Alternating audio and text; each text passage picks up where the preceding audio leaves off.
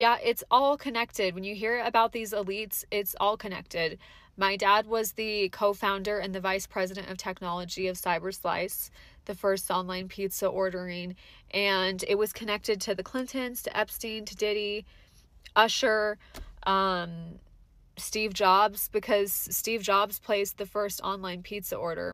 Steve Jobs invested a lot in CyberSlice. You can watch a 10-minute long video about it. And interesting enough, my dad is scrubbing the internet of photos of him with the CyberSlice software as we speak. Scrubbing the internet of articles that mention his name. That's not suspicious at all, right? You can even see his name on this side and right there. And Tim Glass, Steve Green, Jim Brimhall were all involved as well. I was actually trafficked to Steve Jobs. So when you call me crazy, this is who you're talking to. I want you to remember that.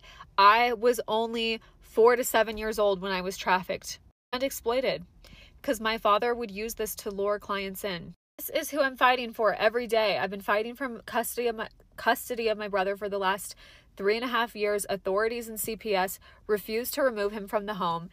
And that is why I started exposing all of this, was to save my brother Kyle, because I have evidence now. You can watch my other videos.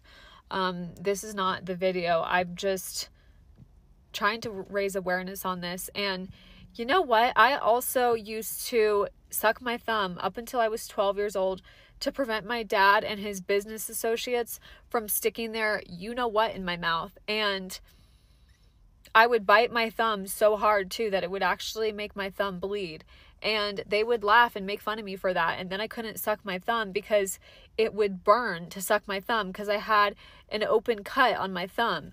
And if like, I can even show you too. I can show you that my thumbs look different from the amount of times that I bit my thumb. And you can see there's a difference in the shape of them. And people say, oh, well, why didn't you come forward as a kid? I was highly traumatized and groomed not to tell anybody. He would threaten to sell me to elites and said that I was lucky that he was only assaulting me. He would say that Hillary would cut me and turn into a witch's nose and that I was lucky. So I actually grew up thinking that I was lucky. And then by age 7, I just started to try to forget all of it because it was so traumatic and I had nobody to turn to for help. Because my dad would threaten to unalive my siblings and make me watch unalive my mom.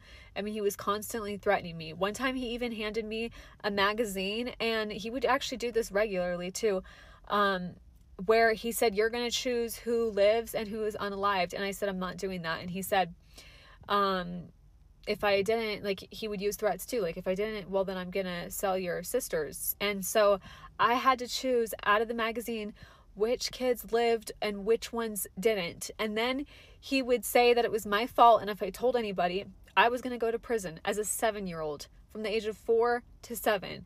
And it might have even occurred earlier than that, but that is the earliest age that I can remember. And then he started again when I was 14 and didn't stop until I left his home at 21 years old. So stop calling survivors crazy. And another thing is, stop making this a political war. It is not a political war. Are there Democrat elites involved? Yes, but that is not a statement on all Democrats. Like, you're not helping this cause by making this Democrat versus conservative. My dad is conservative, okay?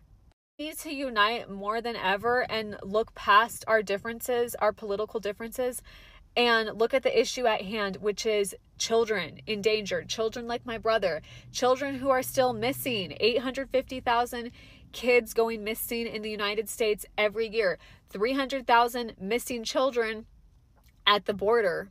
That's what we should really be talking about. I couldn't make this up. This is a very taboo subject. This is putting my own life in danger, but I said, I'm going to save this kid, and I don't care what it takes. I don't care if I get unalived in the process. I love my brother so much, I would walk through fire for him. And I really tried to do everything correctly and go through all the appropriate channels first before I came forward to the public, and make sure that I had a solid case before I came forward to the public, because I know how risky and how dangerous this is. And I was really hoping that authorities would take me seriously and would work with me, but they haven't. And 3.5 years ago, they said, oh, well, it's just a he said, she said case. There's nothing we can do. But they wouldn't even go and interrogate my dad. And they wouldn't even go and look in his garage. He's got a whole museum in his garage, and he's trafficking still with his business now, which is Cups Beer Root. A lot of you have mentioned how you can go onto his page, and if you make an account, it says you have to contact the owner of the page to get access to private pages. That's not normal. I work in sales. I know that when I'm signing up to be an approved vendor to work with somebody, they ask for legitimate things like my business license, the name of my company.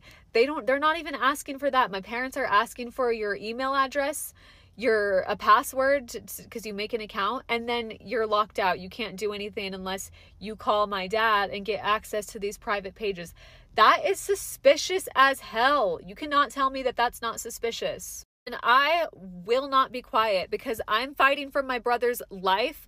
And if you're standing in the way, you're getting blocked. That's where I'm at right now. I don't care who you are. I don't care if you're my best friend. I don't care who you are.